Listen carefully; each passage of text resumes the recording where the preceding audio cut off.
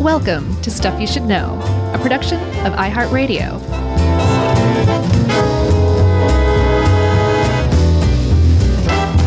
Hey, and welcome to the podcast. I'm Josh, and there's Chuck, and Jerry's here too, and this is Stuff You Should Know, the We're All Melting edition.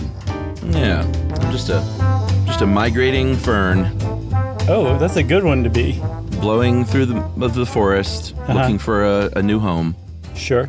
I'm a spore. What happens when you get there, spore? Well, I'll probably grow into a beautiful new fern, because ferns are pretty hardy. That's awesome. And I'll bet you'll contribute to society in all sorts of beneficial ways that ferns that were already there couldn't necessarily do. I hope so. There is fern stuff in here, and I have a wonderful fern scene at my camp.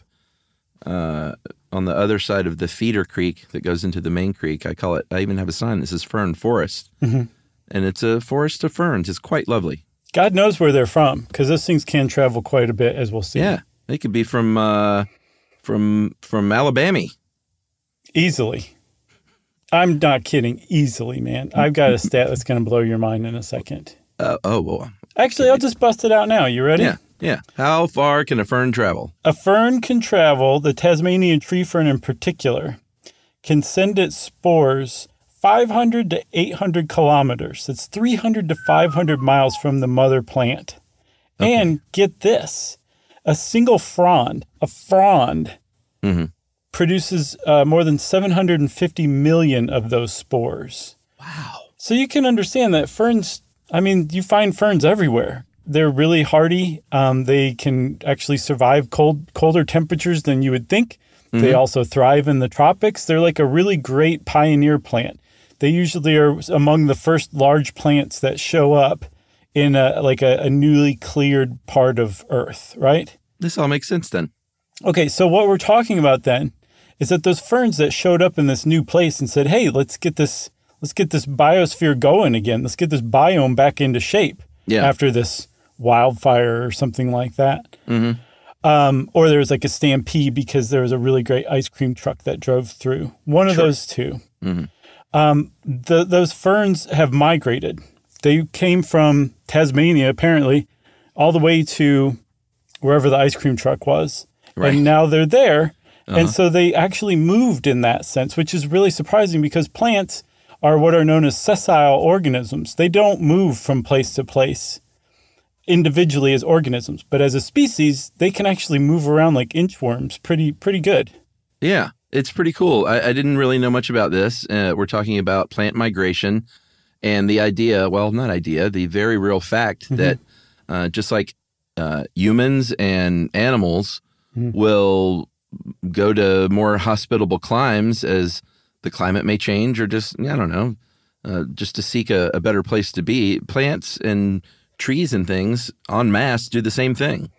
Yeah, and there's all sorts of ways that they do that too. They do it by dispersing their seeds or their spores in that case. Fern spores are single-celled organisms. They're not like a seed technically, but they do the same thing, right? Mm-hmm. They show up in a place and set up shop and they start rocking out. Yeah, that's right. And ferns, it depends, and we'll get all into this stuff, but how fast this happens depends on different factors. How far these plants can migrate depends mm-hmm. on different factors. Mm-hmm. Why this is happening is generally climate change. Yeah.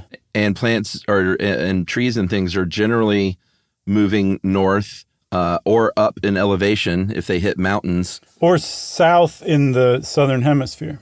Exactly. So that's sort of the general pattern. And we mentioned ferns because, like you said, those spores can really haul. Ferns also mature very quickly. Mm-hmm. And, the wind can just...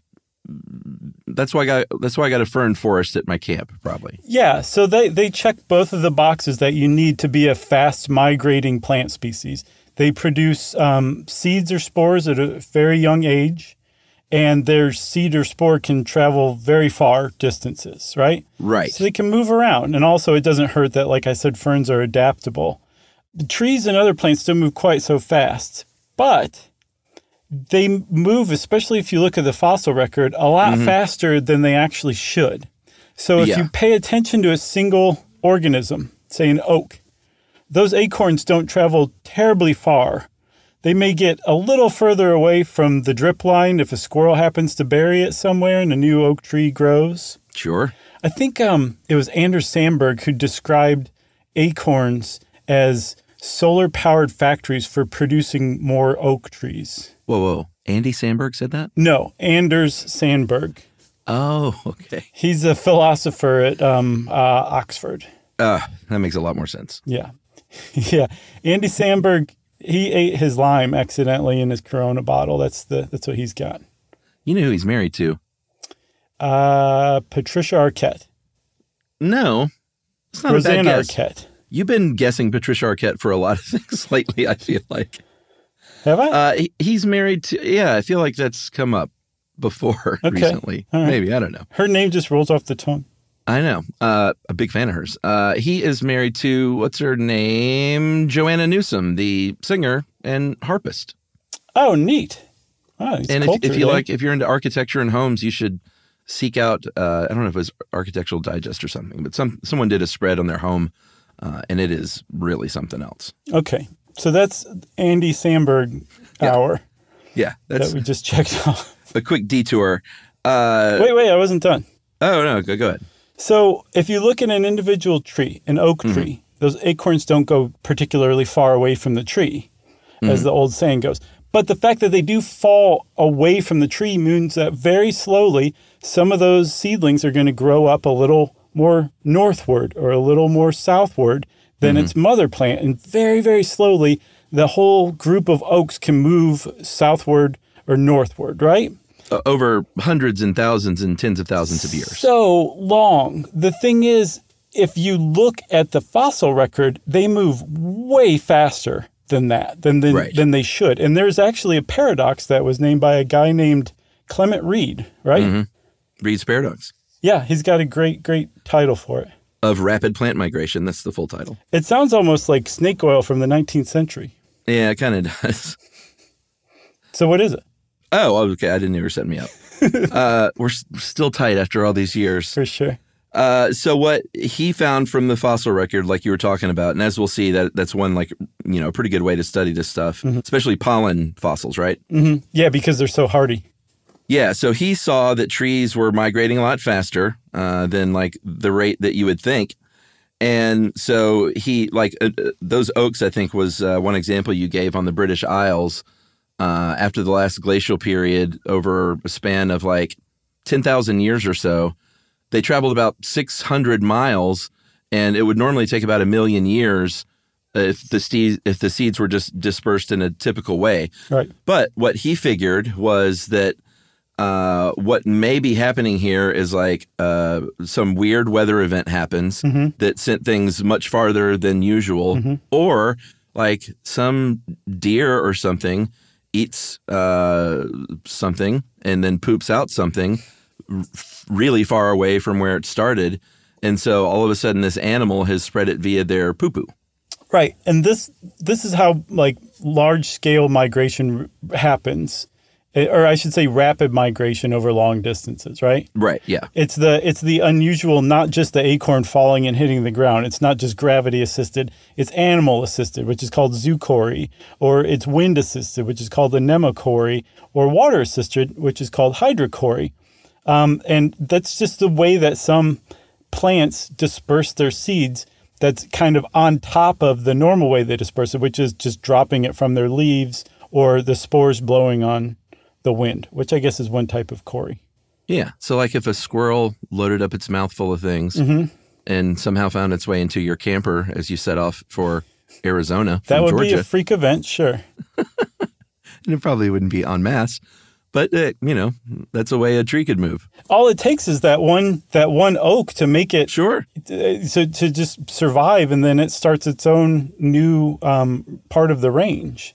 Yeah, absolutely. And we also should point out, when was Reed doing this? This is a while ago, like 100+ years ago, right? Yeah, he was a geologist. I don't know if we said, but his Reed's Paradox of Rapid Plant Migration came out in 1899, and it was a smash hit. Yeah. So people, for at least that long, science has been sort of curious about this this migration happening at a rate that they would not expect. Right. The thing is that's really hard when you throw in that X factor to calculate how fast an actual species can migrate. And there's a few ways that you can study that kind of thing. One, as you said, is studying the fossil record, which is super helpful. But it's not showing you what's going on contemporaneously or within the last couple decades. This is 10,000, a million years ago, something like that, right?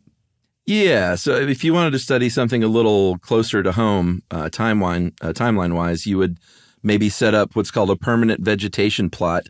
So you would mark off an area, and you would go back there, every so often, like every 6 months or every year or so, and just sort of chart what's happening. That's one really good way. I think they've been doing this for about 100 years, since the 1920s. So we've got a pretty good data set there. Something else you could do is go somewhere, like let's say you dug up some cool scientific journal from a scientist from 200 years ago that went and explored some island. And while they may not have charted everything out exactly like you would in today's science, they may have a really nice diary about all the plant life there and things that they saw there and where it might be. And you could go back to that place, and it's not quite as tight of a record, but you could still get a pretty good idea of what's happening. Yeah, depending on whose journal you're working from. And back in 2012, a Danish team of scientists followed the record left by a 19th century geologist named Alexander von Humboldt from Germany, who was just an interesting dude in and of himself. Yeah. He called coffee concentrated sunbeams, so he's my kind of guy.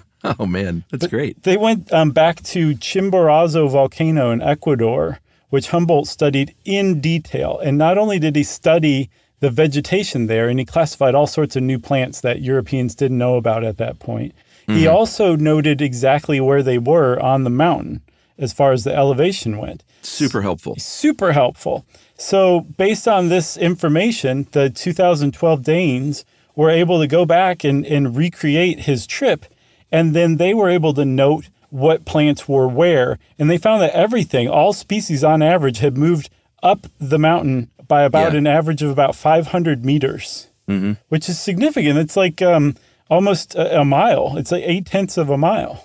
Yeah, that's the average. Yeah. There was a lot of variation within that, but that's a long way. For sure.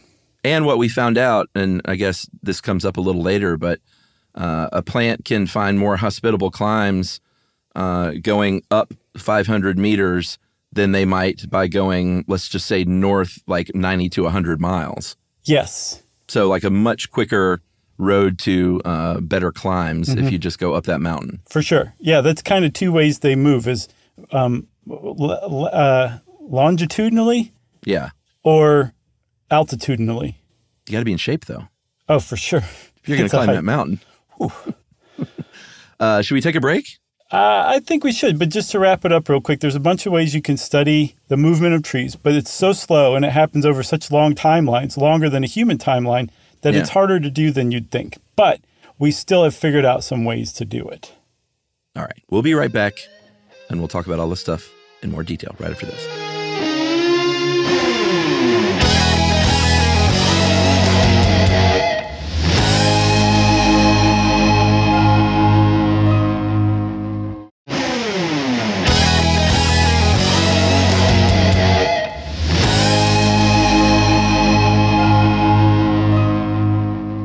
One other way we failed to mention, probably would have been better to just say that before the break. But again, still learning after 16 years. Sure. Satellite images is another way that you can study on the short term. The fossil pollen is much longer, and those plant plots and things like that, vegetation plots, are shorter term, but satellite images can also help. Yeah. If you want to catch like a Venus flytrap in the act of leapfrogging over some other plant, a satellite image is going to help you with that. The fossil record won't show you that. Here's the thing with all this, though. It's not like we're going to talk a lot about climate change because that's what's spurring a lot of the movement right now. But the Earth's climate has changed a lot over the years, and this is not some new thing. There used to be periods of time where the Sahara Desert was quite green, and there was grasses growing there and tropical plants growing there, and elephants roaming the Sahara and wildlife living there. And they've learned that this is actually one of the things that helped move, humans around. Like humans could actually migrate through the Sahara with much more ease than they could before during these green Sahara periods. Yeah, that's so fascinating that, who knows when we would have migrated out of Africa into Europe in the ages had the green Sahara not happened. Isn't that just nuts? Yeah, like hundreds of miles, it says here, that they would find tropical plants growing where they shouldn't be growing alongside, the desert stuff that survived. So that was this weird sort of mixed up biome for a time. Yeah, in the Green Sahara period, there were a few of them that have been documented, but they figured out that they happen about every 23,000 years. Right. We're due for one in about 12,000 years, something like that. And it's based on the tilt in Earth's axis. That's neither here nor there, but the point is during these periods where the Sahara was just a humid kind of tropical forest, there was a mixture, kind of what you touched upon, of different, like you said, a hybrid biome of stuff that wouldn't necessarily live together under normal circumstances, but got along just famously in the couple thousand years that the Sahara was green and those plants were growing together. Yeah, it's just amazing to think about. And then in North America, we have another example too. After the Laurentide Glacier, which is way up in the Arctic right now, used to be down in Indiana and northern New Jersey. Yeah. And when it retreated, it took everything with it. It took boulders, it carved out lakes, it did all sorts of neat stuff. But what it didn't leave behind was vegetation. So it was like a giant ice cream truck, basically. Yeah. It left nothing behind, and it was just a great place for plants to pioneer and colonize. Yeah. I mean, that's why you have pine trees in New Jersey, right? I would think so. Yeah, or in the South, because they were too far. They were trapped below the Laurentide Glacier down in the southeast, even though they normally would have been growing in the north, right? And as the glacier retreated, the climate changed in that area, and so the trees just moved on up. So that's an example of migration as well. Yeah. Oh wait, I thought it was more hospitable in the south for these trees, and that migration sent them north. Yeah, that's what I said, right? Oh, okay. Maybe I heard you wrong. Yeah. The other thing we should talk about as far as climate change goes, because like I said, we're going to mention that a lot, is the rate of change of the climate is increasing, as most people agree on. And that is kind of where we are now in discussing this, is the rate of climate increasing too fast for the plant migration to catch up? Or in some cases, are the plants migrating ahead of that pace? And that's really sort of, a lot of this episode is about this rate of change. In the 200 years since the beginning of the industrial age, no coincidence, the temperature of the Earth has increased more than 1 degree. Celsius, and again, right? Yeah, we all know now that, 1 degree is like a huge, huge deal. It's 1.8 degrees Fahrenheit. Yeah, exactly. But 0.37 of that change over the past 200 years has come since 2011. Yes, dude. So people have, someone has stepped on the gas here. Yeah. And it's happening much, much faster. And seemingly, in many cases, faster than these plants can catch up. Yeah, so plants are used to migrating, like they've been migrating throughout Earth's history, but these conditions are different. It's not like it was before, even when the Earth was heating up after the last ice age.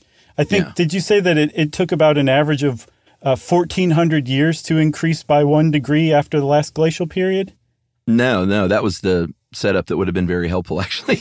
I mean, think about it. So we've achieved 1 degree in 200 years, and after the last glacial period ended, the Earth heated 1 degree every 1,400 years. Yeah, that's called a rapid increase. Yeah, like you said, somebody's put their foot on the gas, and that somebody is Western industrialized nations, right? Yeah.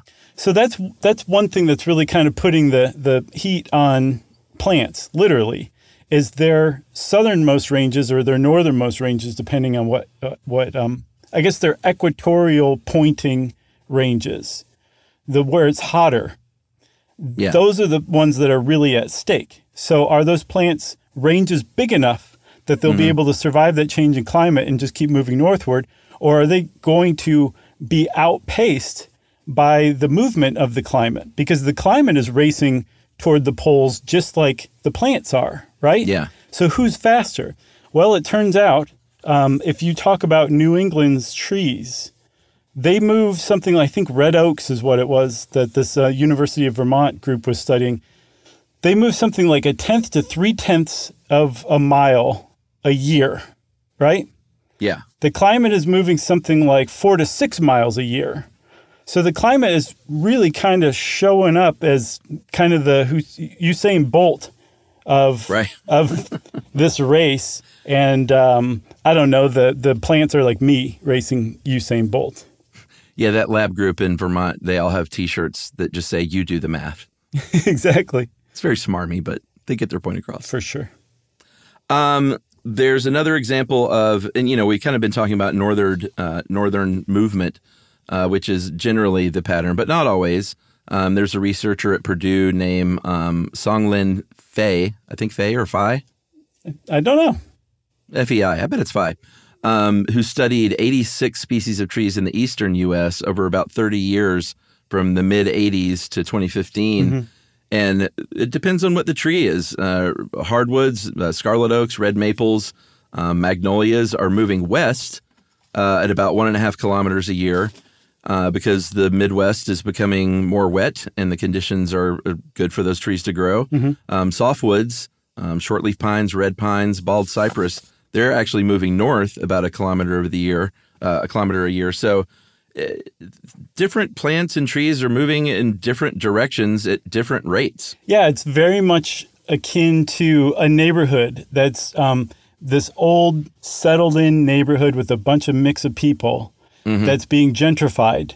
It's being pushed out and separated. Not everybody the whole neighborhood doesn't just move. This neighborhood breaks up and goes in different directions.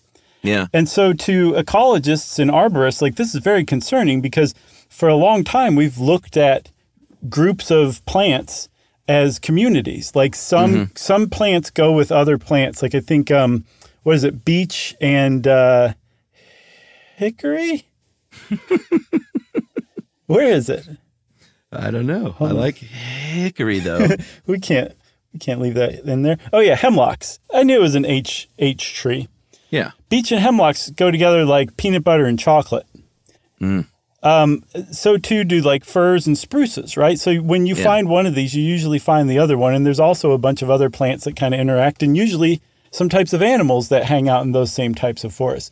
So if you've got the hemlocks going north and the beech going west, who are the hemlocks going to mix with and who are the beech going to mix with when they start to set up these new communities? And that was really troubling to ecologists. But I think palynologists, these fossil pollen scientists, have said it's always been this way. Communities aren't permanent. They're kind of unstable. They just seem permanent to us because our life years, our lifespan's on the order of 70, 80 years, right? Right. It's a much slower process, but it's a constantly changing turnover. So it's not that big of a deal. But again, because of the pace of climate change, when these hemlocks get further north and the beech get further west, they're going to have far less time to develop new connections and networks with the new plants that they set up communities with.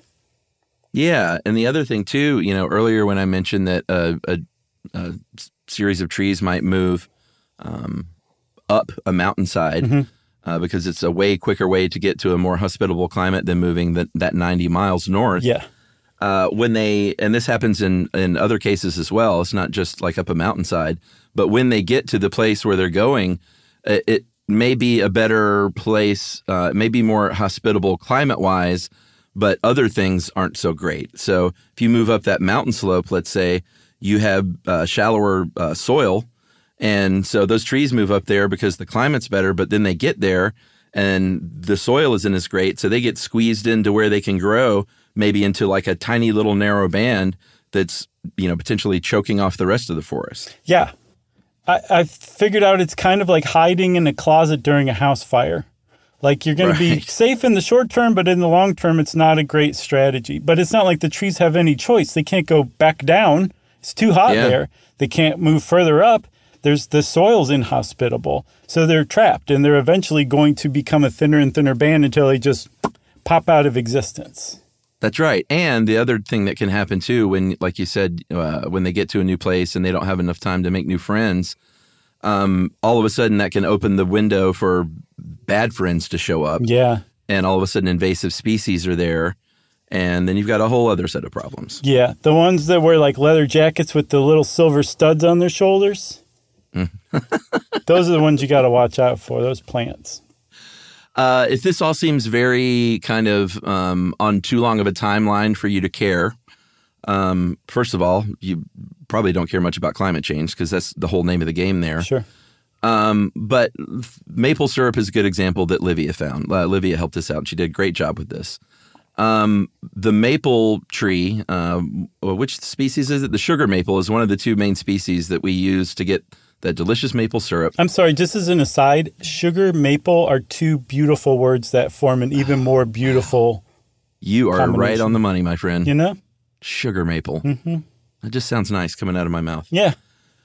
They have been migrating north into Canada, and you might say, well, that's great. Canada's a fine place to live. And I'm sure they love their maple syrup there too. Mm-hmm. But in Quebec, the researchers have found that they're not going to go beyond their current range up there because they're boreal forest up there. So the soil, again, the climate might be better, but then they get up there and the soil pH and the microbe content of the soil is not what they're used to and not what they work well with and grow well with. So they're not doing well up there in the forest. No. And it's the exact same position as the trees that are trying to go up the mountain are running into. Eventually, these trees that are moving into the boreal forest areas, they can't go any further. Like, they're not adapted to that. Over a long enough timeline, yeah, maybe those sugar maples could, like, a few of them could land in the boreal forest and end up surviving in that kind of soil. And then they would be adapted for it, and they'd start reproducing. And then as the boreal forest moved closer to the poles or the Arctic, those trees would move where the boreal forest used to be, right? Totally not a problem over a long enough time span. Again, climate change has so drastically shortened that time span that there's probably not going to be time for this. And those sugar maples will just run into that boreal soil and just it'll be like hitting a brick wall for their species. Yeah. Another issue that can happen, and I know this all just seems like doomsday stuff. Kind of is. It kind of is, though. Let's say the Amazon episode that we talked about, when trees are moving out there, they might be replaced by something, and it may not be an invasive species, but it may just be weeds or grasses or something. Those aren't as good at capturing carbon as those trees were. So then that accelerates the problem even more. Right. And then there's another, if you want to keep talking about doomsday scenarios, those boreal forests, they actually are, if you look at a map or if you look at planet Earth from outer space, they're dark, which means that they absorb more sunlight, more heat, more UV radiation than the polar caps, the ice, that reflects it back into space. So as those boreal forests advance further and further north toward the Arctic or the North Pole, and there's less and less ice to reflect it, there's more and more heat for them to trap, which is just going to heat the Earth up that much faster. It's a positive feedback loop that's super duper negative. Yeah, very negative. Maybe we should cover tropical things moving north and then take a break? Yeah, because I got some good stuff on that, man. I'm super excited. Yeah, I mean, it goes both ways. So you can have like tropical plants in tropical zones like Florida where, the earth is warming, so they can move further and further north. And all of a sudden, these plants that are native to tropical zones are ending up in areas where it's, not necessarily a tropical zone. I can't remember which zone Atlanta is. Atlanta's 7B and 8A. 7. I love that you know that stuff. But the point is, like these kill frosts that you might get that happen to. I love that name, kill frost. Like it'll get really cold and frost over and like kill things maybe that shouldn't be there. If that's happening less and less, and there's even less in the way of those tropical plants moving northward. Right, and so I guess climatologists are expecting that by the end of the century, which seems like a long way away, but buddy, that's like 8 decades, 70-something years. maybe even 77, you could say, to be exact. But in 77 years, climatologists expect all of Florida, Alabama, Mississippi, Louisiana, Texas, New Mexico, Arizona, and California, I'm guessing the southern half, to be tropical. Those are subtropical now. If you want an example of what a tropical country is, go to Ecuador. Go to Guatemala. Those are tropical, and Alabama and Arizona are going to be like Guatemala by the end of the century. Yeah. That's insane. I know. It's really, and it's happening. It's not like they've shown that it's currently happening. Yes, and it's happening because, like you were saying, those extreme cold events are becoming rarer and they're becoming warmer. So the coldest day of the year is not as cold as it used to be, in other words. I think the scientific term is killfrost. I love that. That is definitely a band name. Oh, for sure. Like, what are they, though? I don't know. They could be all some kind of sorts heavy of or something, right? I don't know. Remember Destroyer? They were great. They didn't really, they had like kind of like a belying name. You know what I mean? No, that's true. So it could be like that. I think he named the band that for that reason, as a bit of a tongue-in-cheek thing, maybe. I knew I liked that guy. Yeah. Behar is who we're talking about, not Joy. Tony. Tony Behar. Todd. No, it's Dan, I think, right? I don't know. I just know a couple of Destroyer songs. I don't have to know the guy's life story, do I? Well, settle down. No, I wanted to look it up because he's also a part-time member of maybe my favorite all-time band, the New Pornographers, like modern band. Oh, yeah?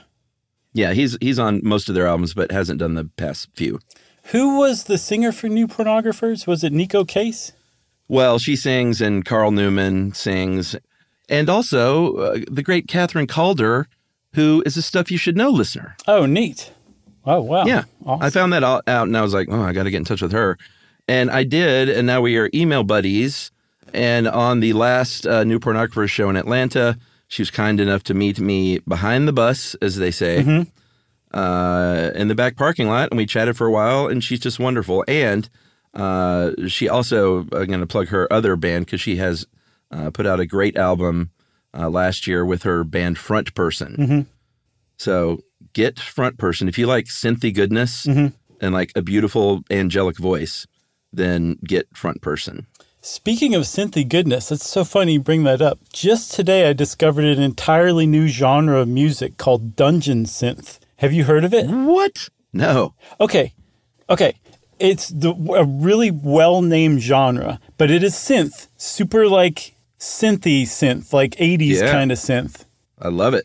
But the kind of synth that you would find is like the score to a 70s Hobbit like cartoon movie, animated movie. Ooh. It's super wizardy and fantasy. It just evokes all that stuff, and it does such a good job of it. But I've only heard one album. I can't remember whose it was, but check out Killfrost. Check out Dungeon Synth. Yeah, Killfrost is a Dungeon Synth band. Nice work. All right, Dungeon Synth and the Front Person album, their most recent one, Parade, is great. Very nice. I think it's full stop. Time for a break. Yeah, let's take a break. We'll be back with more album reviews right after this.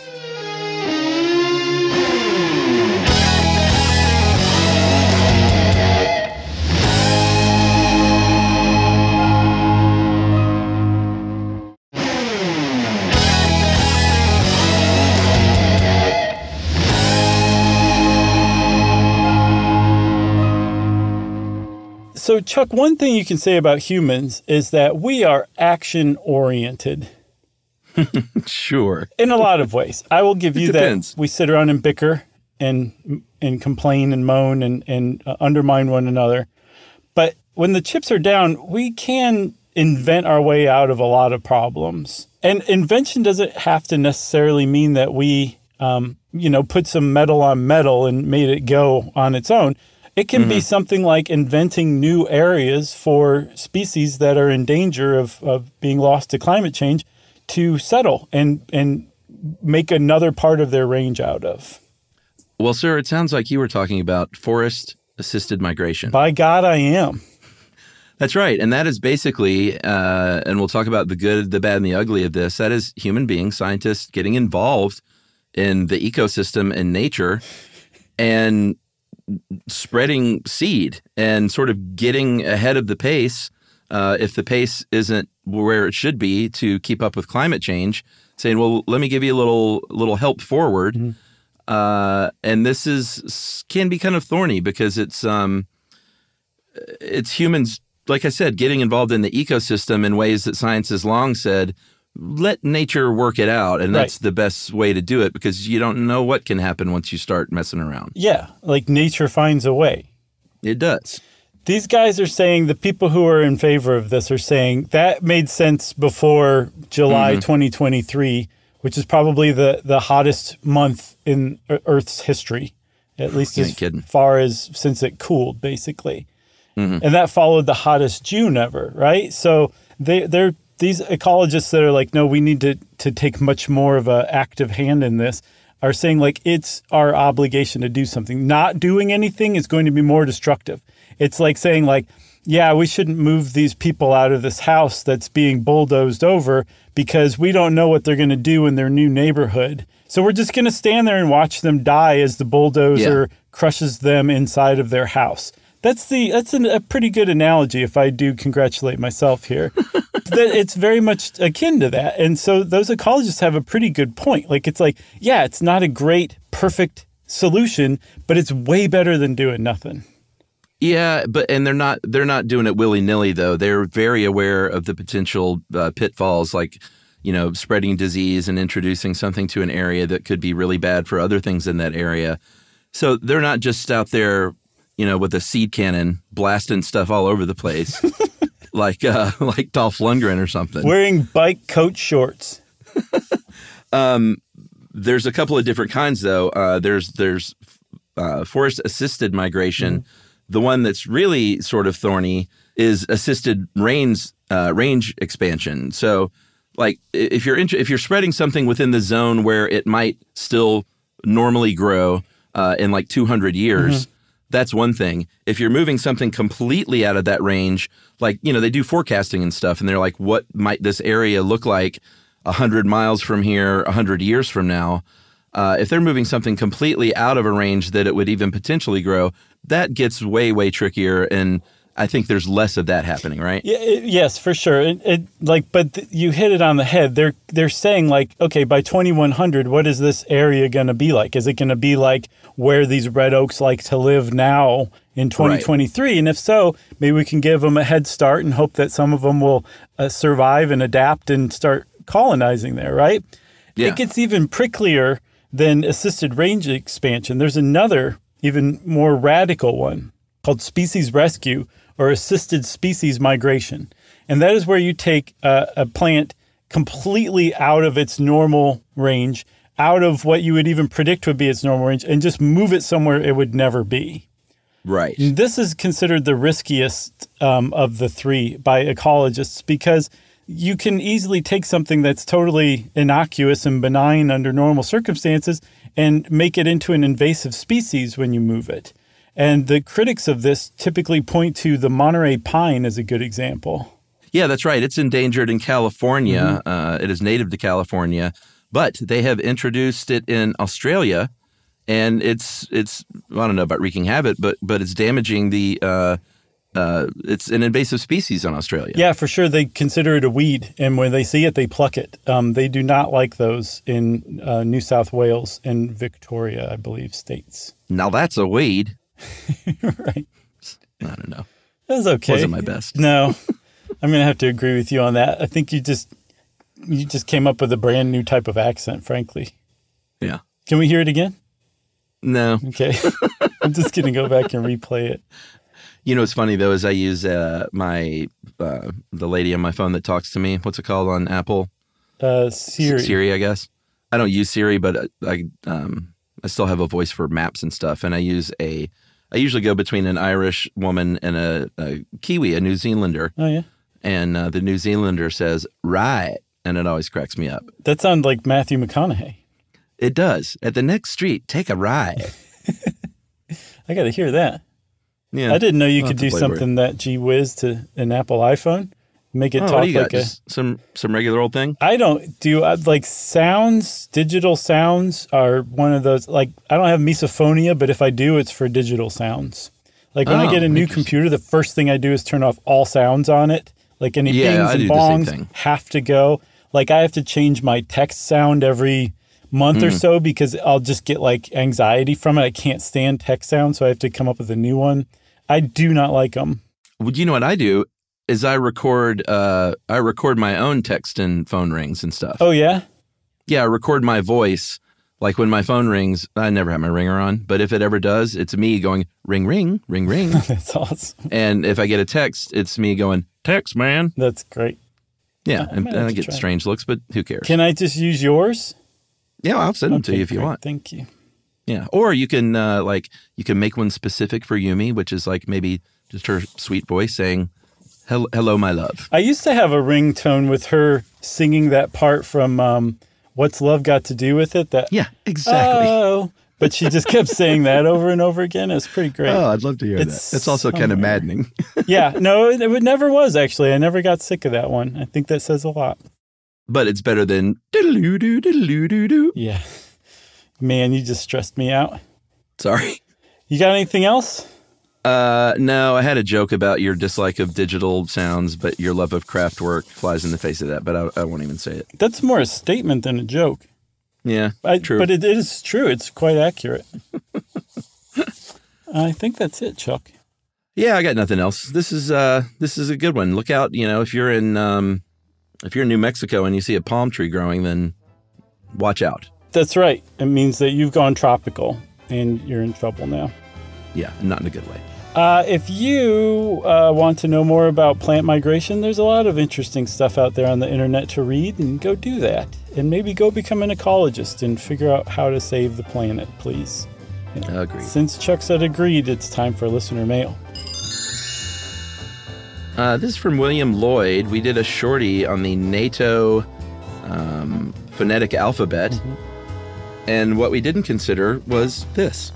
Hey guys, being a pilot in prior Air Force, I was glad that you did one on this topic. It's not a correction. You guys did a good job, but you missed what I think is the best part. The numbers.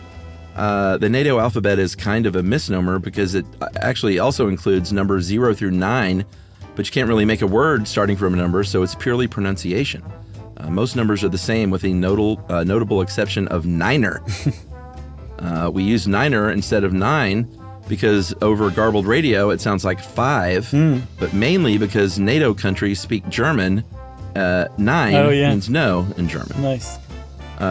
3 is pronounced tree, to not be confused with the antiquated prefix sri, S-R-I. 4 is 2 syllables, rhymes with lower, so you would say four. Sounds kind of funny.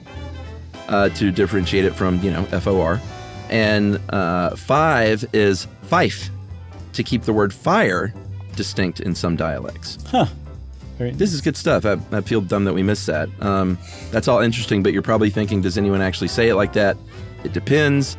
Niner is pretty universal, plus we think it makes us sound cool, which it does, of course. The rest are much less common, but depending where you are in the world and what dialects are involved, they're useful from time to time. Signed, Tailwinds, Decker. That's awesome. And also, what a great nickname, too. I hope that's your nickname and your parents didn't actually name you Tailwinds. Well, no. Decker is the name. Tailwinds was the... the sign-off? Yeah. The cheers or the one love? Yeah, exactly. So Decker's the first name. Well, I don't know. It's just Decker. Decker may be a call sign, actually. All right. Well, I love that. Thanks a lot, Decker. Much appreciated. I say niner whenever the occasion arises, I like that. Our good friend Joe Randazzo, formerly of The Onion and At Midnight fame, our comedy writer friend, he signs his emails yours with a comma, Joe Randazzo. That's great. That's very warm. I think yours is, it's very, very warm, as is Joe. Sure. That's perfect for him. And as always, hi to the kids. Yeah. Joe's kids who listen. Yeah, the Randazzos. They're a listening family. The Flying Randazzos. They're a trapeze artist family just waiting to happen. They should be. Well, we'll see. A lot's going to happen by the end of the century, apparently, so who knows? That's right. Well, if you want to get in touch with us like Decker did and confuse me with your sign-off, I'd appreciate it. So would Chuck, too. He loves that kind of thing. You can wrap it up, spank it on the bottom, and send it off to stuffpodcast@iheartradio.com. Stuff You Should Know is a production of iHeartRadio. For more podcasts from iHeartRadio, visit the iHeartRadio app, Apple Podcasts, or wherever you listen to your favorite shows.